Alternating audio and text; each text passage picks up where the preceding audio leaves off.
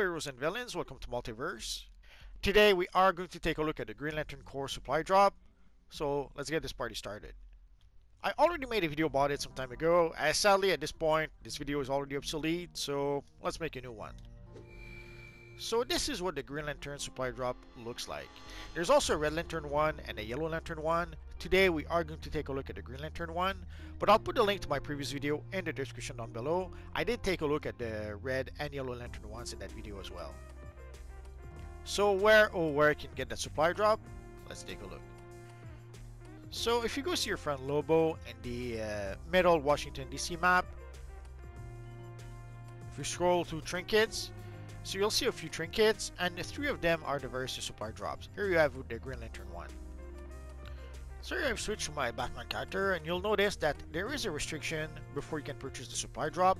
You must complete the visible spectrum feat in order to be able to purchase the supply drop. It's the same for all 3 supply drops. When it comes to the Bat Boss Olaf, there's a different feat you need, the same for the LexCorp upscaling device.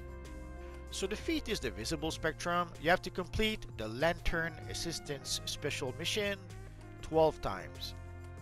Although once you do complete the feat with one of your character, you can purchase the feat using 3 replay badges with your other characters. So what is the Lantern Assistance Special Mission? So you can see the Lantern console over here. It used to be elsewhere in the map, but they moved it over here. Basically there's a 3 such console that we had to go all over the map to be able to click on those, but now they've moved them over here, so let's click on it. So basically we have to complete 5 missions for John Stewart in Death Middle Washington DC, so let us accept. So basically we would need to complete the mission for our friend John Stewart 5 times. Perpetua took control of Sinestro's Ultraviolet Corps. No matter who they serve, they're against us. Repel their forces. Although once you complete the mission 5 times, that's not the end of it. So once you complete the mission for John Stewart 5 times, you have to come back to this little console over here. It will give you an additional mission that you have to complete, and then you have to do that 12 times.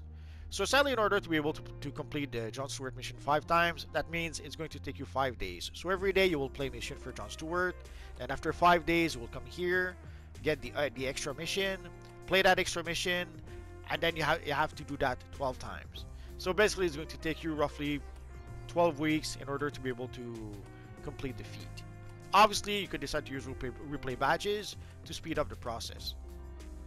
So once you do complete the feat, then you can come back over here and purchase the supply drop from our friend Lobo, but it will cost you 50 death metal coins.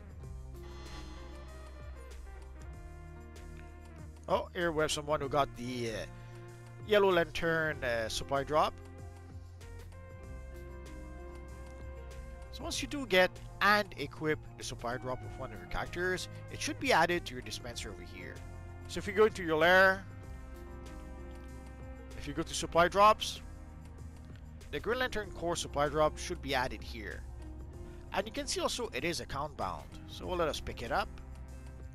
So once you have it with one of your characters, then you can use your shard bank to give it to any one of your other characters. Now let's break the multiverse and give it to an evil Yellow Lantern. So let us equip it. I could have sworn you would get the feat when you equip it. I guess you have to purchase it and equip it in order to get the feat. Oh well. And now you have an evil Yellow Lantern that can use the Green Lantern supply drop. So why did they not restrict it to Green Lantern characters? There's probably not enough Green Lantern characters to justify it. Whenever they create an item, they have to make sure that as many players as possible can use it in order to justify making it. If they only make an item that just 1% of the player base uses, it's pretty much a waste of manpower. Of course, you could complete the visible spectrum feat using 3 replay badges, and then you could purchase the supply drops from our friend Lobo. Although I'm not sure here why it says 12 times, but when you take a look at the counter, it's actually 10 times. Doesn't matter.